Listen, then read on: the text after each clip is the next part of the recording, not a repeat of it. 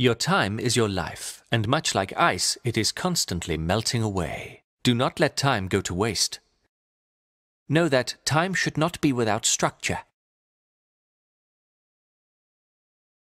You must order your day and night, organizing your routine of worship and assigning an activity to each period. This is a method for constant remembrance of God, a necessary ingredient in attaining spiritual happiness. Try to awake from sleep before dawn, a noble time, and let the first words in your heart and on your tongue be the remembrance of God.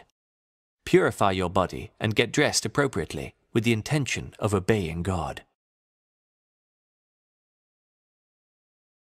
Pray in your home, then make your way to the mosque in tranquility and with remembrance of God. Pray with the congregation, which is 27 times better than a prayer alone.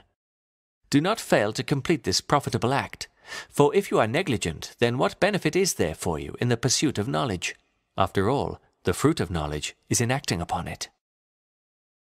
Use your time until sunrise in 4 types of remembrance: supplication, glorification, recitation, and reflection. Reflect upon your mistakes and the nearness of your end, and carefully plan your day with the intention of obeying God. By the light of day, you should strive to occupy yourself with what benefits you in the hereafter. Use your time in one of 4 ways. The first is seeking useful knowledge. This is the best use of time and highest form of worship.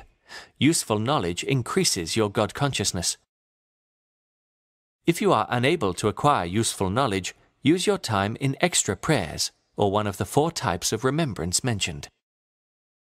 The third use of time is to act in a way that will bring happiness to the hearts of believers, or make it easier for the righteous to accomplish good works, such as visiting the sick and feeding the poor.